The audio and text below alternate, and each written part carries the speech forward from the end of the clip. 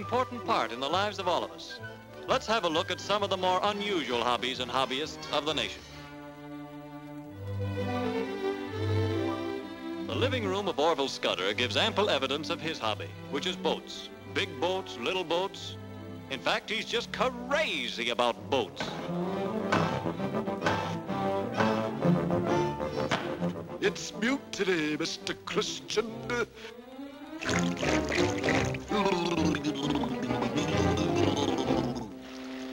Amateur botanist Herman Dipple has developed a marvelous plant food.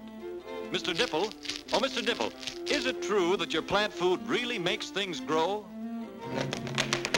Yes. It's a possibility.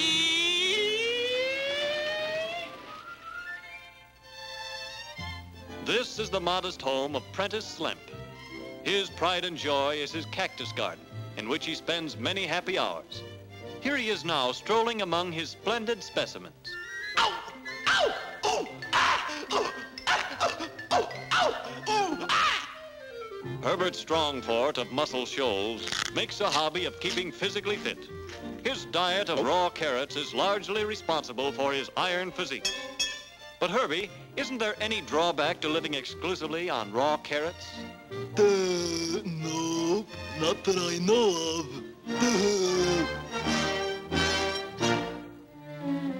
Amateur magic is the fascinating hobby of Chutney Giggleswick, who will now take... Yes.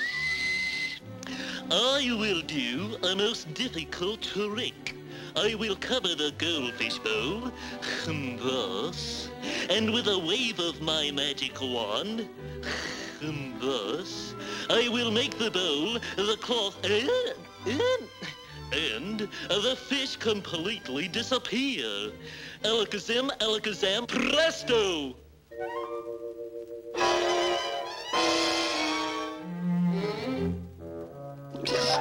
A fine magician you are.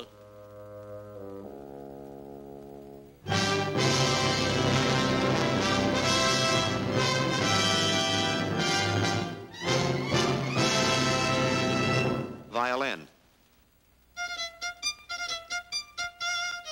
Slap bass.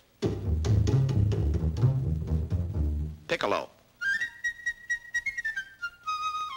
Trombone. Now all together.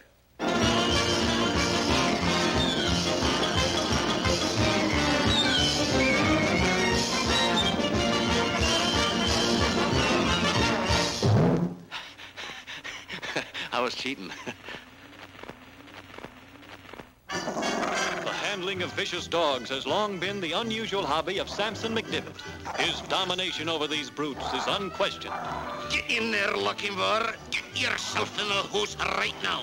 Get in there and stay there. I guess he realizes who's master around here. Aye. Here an instructor explains to his class of gliding enthusiasts the principles of motorless flight, how to avoid treacherous downdrafts, and how to take advantage of warm rising thermals. There they go, off to apply their instruction in man's closest challenge to the art of the birds.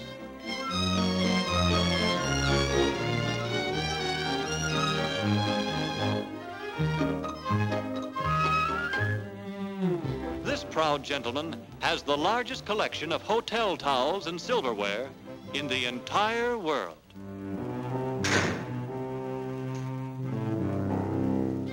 Julius Digby makes a hobby of inventing boons to mankind.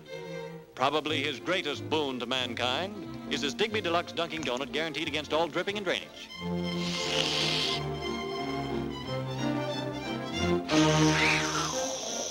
Some boon, eh, kid? Another equally successful creation is his anti-hotfoot shoe.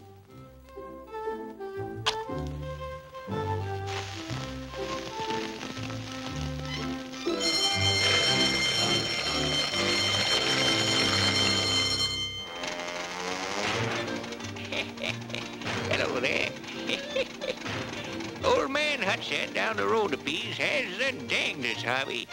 Always experimenting with explosives. Seems pretty risky to me, Johnny. But every man to his own taste, I always say.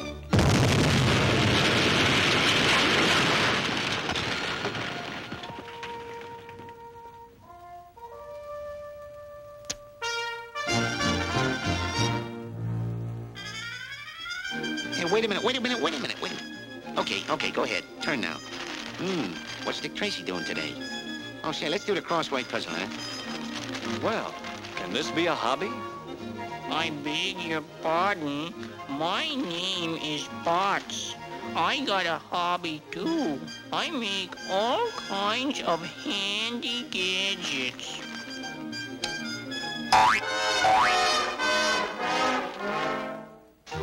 Well, Mr. Potts, I'm sure everyone will be glad you've given this device to the world. Yeah! Everybody will be so